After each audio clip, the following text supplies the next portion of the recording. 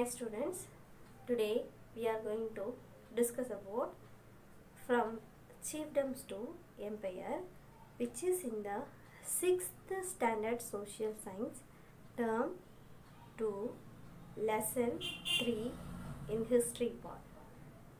From chiefdoms to empires.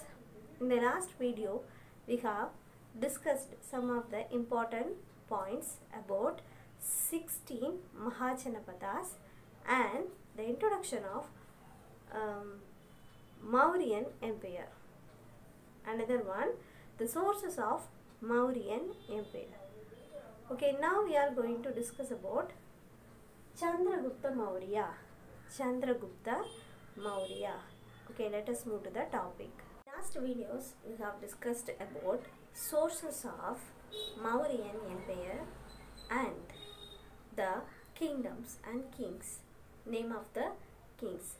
Now especially we are going to see Chandragupta Maurya is a very important person in this empire. Why? Because of the first largest empire. The Mauryan Empire was the first largest empire in India. Chandragupta Maurya established the empire in Magadha. It is a very important point. And Bhadrabahu, a Jain monk, he took Chandragupta Maurya to the southern India, to the southern part of the India. And here the special one, the Chandragupta performed the Shalakana, that means Jaina rituals in which a person fast unto his death.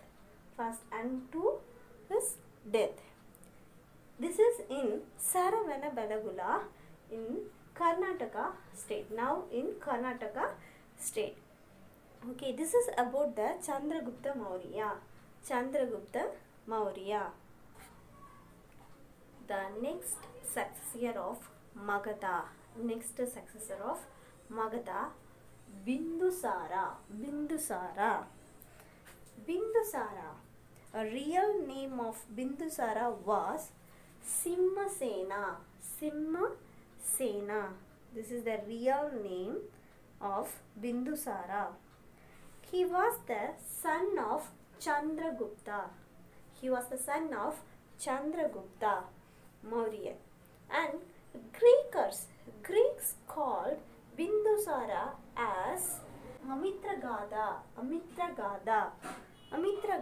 the meaning slayer of enemies.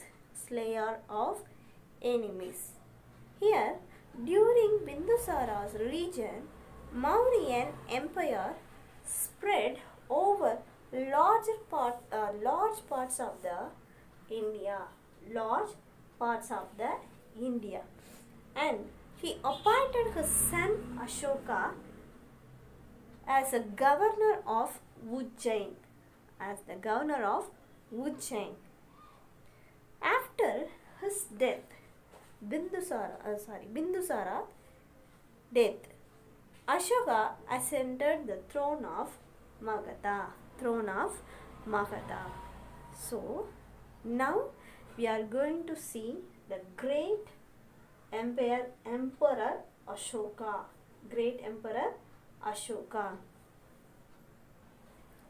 Now Ashoka the Great. Ashoka was the most famous of the Mauryan kings. He was known as Devanampiya. Meaning beloved of the gods.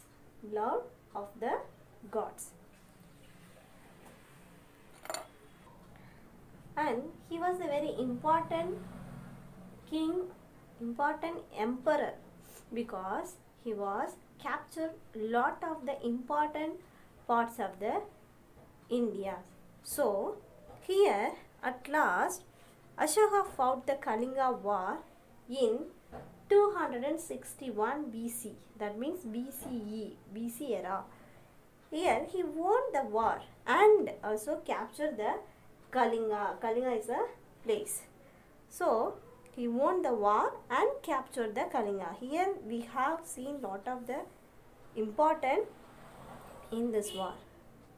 The horror of war was described by king himself in the Rock Edict 13. See the Chandasoka, it means Ashoka, the big to Dhammasoka, Ashoka the writers. So the writers. Here, after the battle of Kalinga, Ashoka became a Buddhist. Ashoka became a Buddhist. After the battle of Kalinga, Ashoka became a Buddhist. He undertook tours, Dharma Yatras. Dharma Yatras. He undertook tours, it means Dharma Yatras, to different parts of the country, interacting people on policy of Dhamma. Dhamma. So, the meaning of Dhamma is explained in Ashoka's Pillar, Edict 2, Edict number 2. Okay, it contained the noblest ideas of humanism, forming the essence of all regions. So, this is, he laid stress on compassion, charity, purity,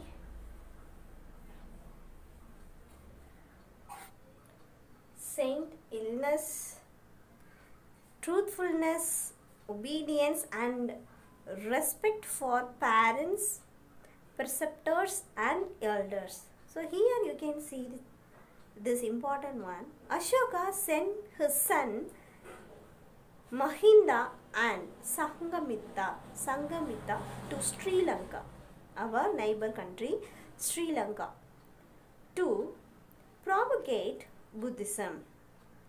And he also sent missionaries to West Asia,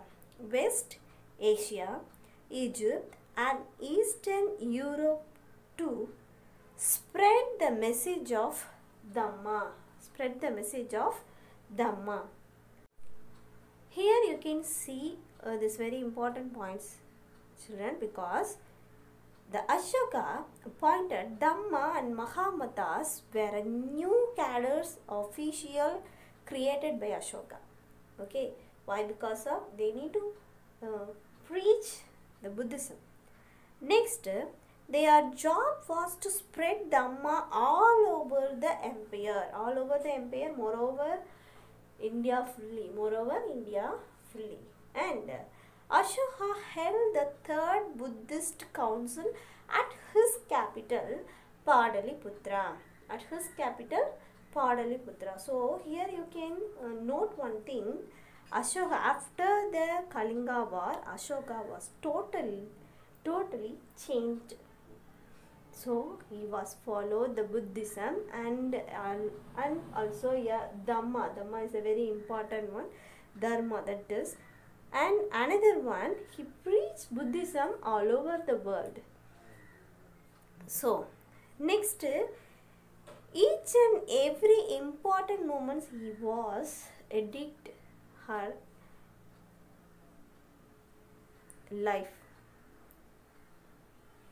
Here you can see, I told you rock edicts. Rock edict is a very important source of Thank you.